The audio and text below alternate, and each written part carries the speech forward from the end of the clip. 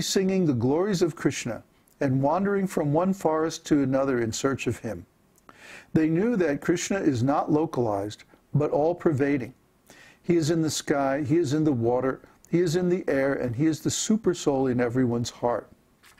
So the gopis began to inquire from all kinds of trees and plants about the Supreme Personality of Godhead. This is an instance of ecstatic madness on the part of the devotees. There's so many wonderful stories in Śrīmad-Bhāgavatam about this. Like when Srimati Radharani was feeling tremendous separation from Kṛṣṇa, and Kṛṣṇa sent Uddhava to visit the gopis. And Uddhava, looks very similar to Kṛṣṇa. And so while he was giving this message from Kṛṣṇa to the other gopis, Srimati Radharani began to speak with a bee. And she was talking to the bee because the bee is blackish. Says, you're blackish like Kṛṣṇa. And you are attracted to, just like Kṛṣṇa, you are attracted to very sweet, beautiful flowers. But actually, you're the unreliable servant of an unreliable master. She began to talk like this. So these kind of mad talks are a feature of Srimati Radharani's ecstatic love, which is called Mahabhava. And the section closes, similarly, there are symptoms of diseases caused by ecstatic love. This condition is credited by learned scholars as being Mahabhava. This highly elevated condition is also called Divyonmada, or transcendental madness. Transcendental madness occurs when the limits of the mind are broken by the intensity of ecstatic love. The poor mind just kind of gives up and stops working, because it can't. See, the mind. The problem with the mind is it's very weak. The mind is very easily overwhelmed by any kind of intensity. This is one of the things that people don't like about devotional service.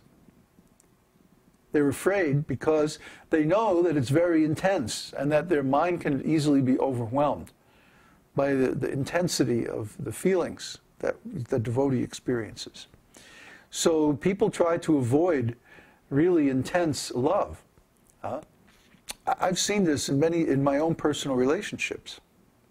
That when a relationship starts getting really intense and the loving feelings start becoming really, really strong, then usually one person or the other in the relationship will back off or do something that breaks the mood. They can't stand having so much intense loving feelings because the mind becomes overwhelmed, and then they can no longer calculate how they're going to profit from their relationship with the other person. This is the material world. See? So people who have attachment to the material mind, when they realize how intense devotional service is and how strong the emotions are that the devotees feel, they become very panicky. They're like, oh my God, if I go into that, I'm going to lose my mind. And I won't be able to extract profit from these relationships. This is the underlying calculation. Because they think that you do this a lot. You like hang on to your mind. You try to stay sober and try not to get too carried away by the emotion. Because after all, somebody might take advantage of me. Well, we're not in Kazakhstan anymore, okay? Relax. This is a feature of everybody in this material world. That they try to go into a relationship and make the other person fall in love with them, but they maintain their sober mood so that they can take advantage. This is very, very common in the material world. Very, very common, you know. And that's why the people nowadays, they think that to fall in love is actually a bad thing. But of course, if a person closes off their heart, becomes hard-hearted like this, they can't experience the real nectar of life. They're going to miss the real beauty in life, because if there's any beauty in this world or in this life, it is because of loving relationships, loving emotions. And of course, Kṛṣṇa is the perfect object of our love. So when we come in contact with Kṛṣṇa especially, then it's appropriate to open up our hearts and really love. But if we have developed this habit, it's actually a kind of disease, you know, of keeping the heart closed and not giving into ecstatic loving feelings, sentiments like that. What can I say? The person is going to miss the real benefit or the real beauty of this devotional service. So we should beware of this. Now there's two more short sections, and then we'll discuss. Forgetfulness. When Kṛṣṇa was absent from Vrindavan and was staying in Mathura, Srimati Radharani sent news to him that his mother, the Queen of Braja, was feeling such separation from him that there was foam coming from her mouth, like the foam on the shore of the ocean.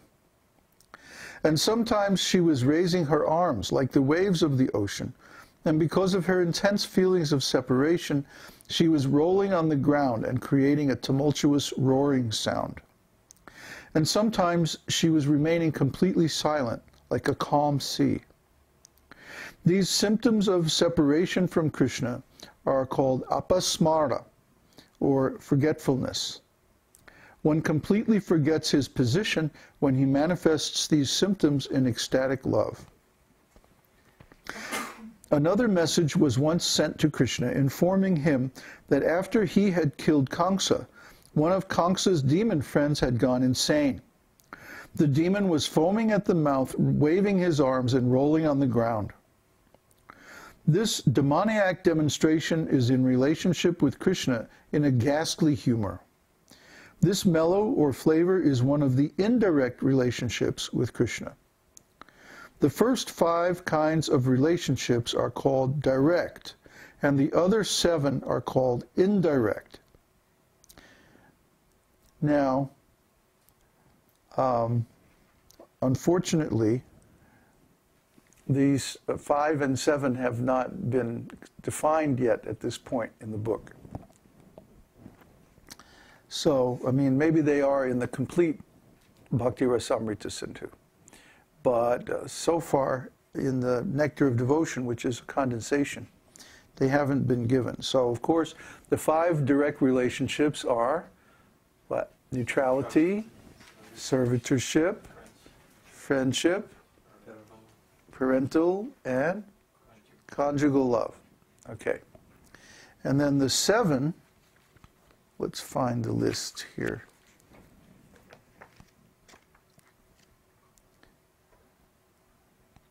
Let's see, where is that?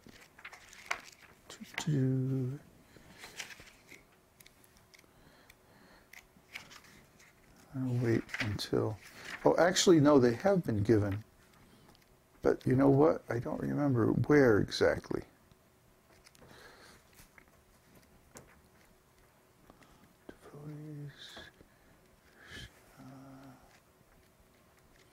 Qualities. Yes, those. I think they're back here in chapter 20, Transcendental Mellow. It talks about the 5 bhavas, and then, yeah, like wonder, chivalry, laughter. Where is that list? Compassion. Yes. Did you find it? It's in the introduction. In the introduction. Nectar of Devotion. Hoi. Introduction. Where? beginning, middle, and The first paragraph of the introduction. ah, okay, very good. Lord Krishna is the Supreme Personality of Godhead, the cause of all causes, the reservoir of all rasas or relationships, which are called neutrality, passive adoration, servitorship, friendship, parenthood, conjugal love, those are the direct ones, and then comedy, compassion, fear, chivalry, ghastliness, wonder, and devastation. Those are the 7 indirect. So, now that we've found that, some way or other the demon must have